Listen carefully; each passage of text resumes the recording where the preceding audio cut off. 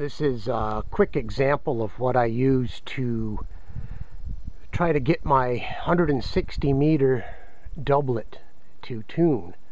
So as you can see, I've got two ends. That one end works its way out that way. It's going to be tough in the sun.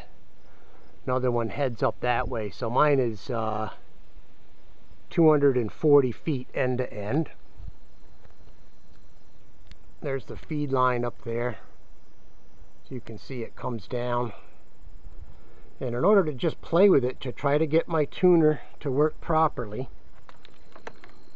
you can see what I've done here is just run it along the top of the railing on our back deck here. So it's basically just sitting on the railing, which should be okay.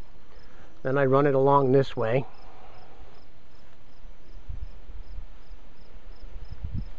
And right here, this is at the 50-foot mark. You can see I've just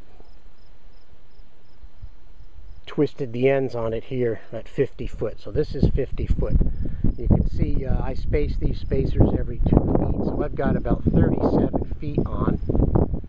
I just clipped it here on the clothesline temporarily.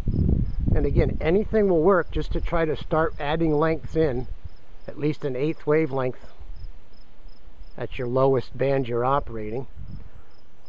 And this is how I've got it going into the Ballon now. And I'm using the Ballon Designs 4-to-1 3 kilowatt Ballon on this installation. So you can kind of see how it looks here.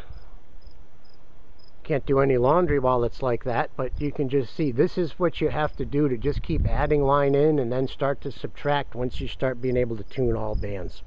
Again, this is Brian, WB2JIX for True Ladder Line.